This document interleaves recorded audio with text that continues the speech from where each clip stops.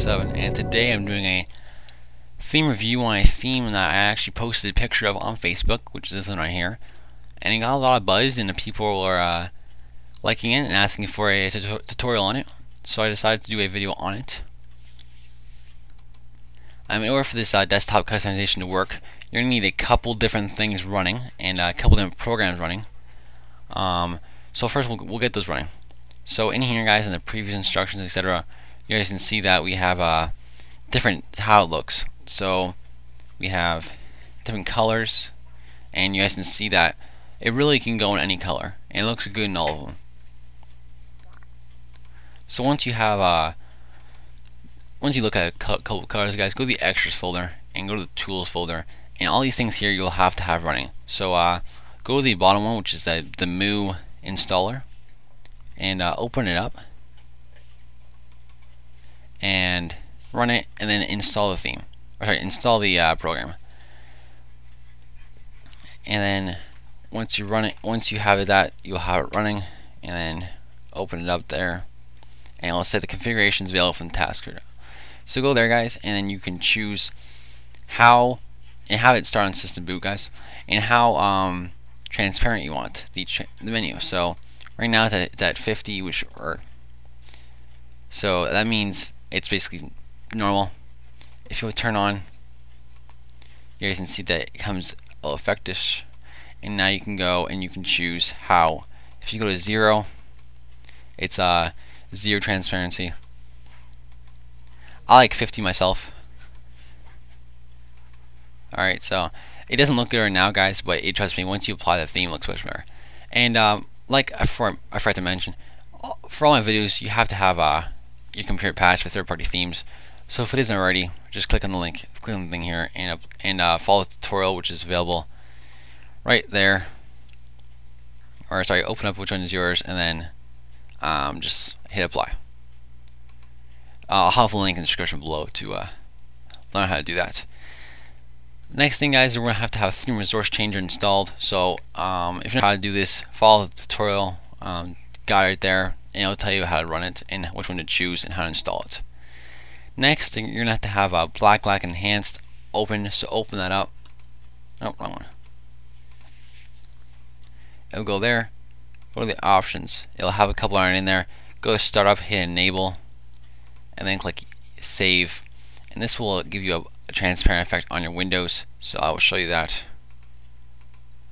You guys see that it's now see-through. It doesn't look good at all with the normal, but trust me, once you get through it, it'll look much better. Last thing but not least, guys, is to apply the TBS, which is a taskbar shadow. So open that up. You guys can see it gives it a shadow right there. Now this is completely optional again, but I suggest running it. Alright, so again, guys, it kind of makes your PC look pretty crappy at the moment, but once you apply the theme, trust me, it all works out really well.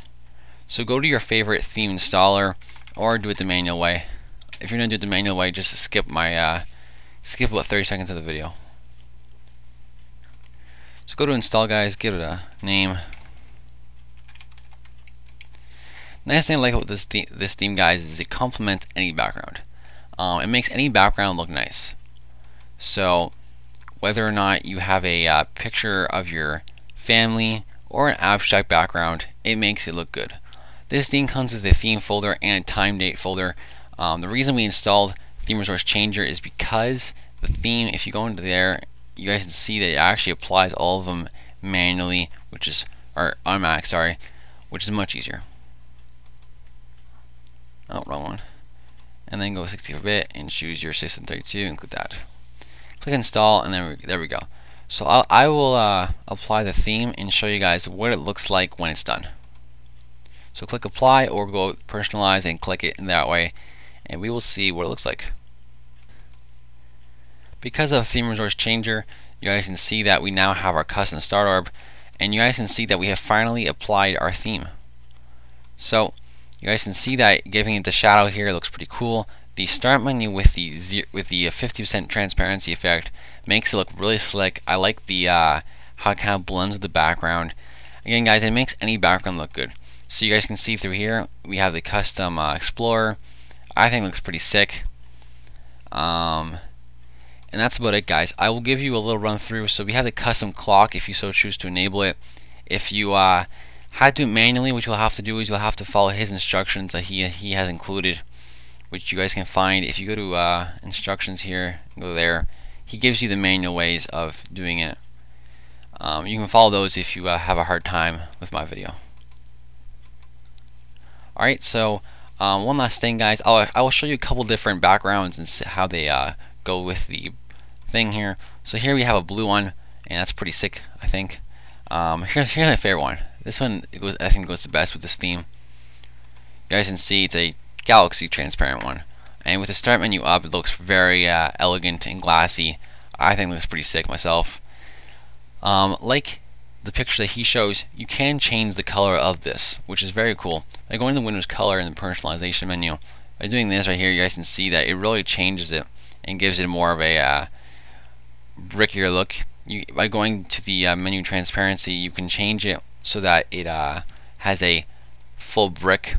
Again, you can go pink and go intense, or you can pull down to like the medium range where it's like a mixture, or pull down to the end where it's like a very soft pink. You can give it a brown effect and pull it hard or soft. Same with red, blue, any color. So personally, I like the grayish one, and then pulling down all the way so it has more of a transparent effect. So that's about it for this video, guys. I hope you guys liked the video. If you do, please like, favorite, and subscribe for some more awesome desktop customization tutorials. And follow my Facebook page and my Twitter account so you guys can see pictures of my upcoming desktop customization videos. And besides that, guys, have a great day. This is the Hacker 007, and I'm signing off.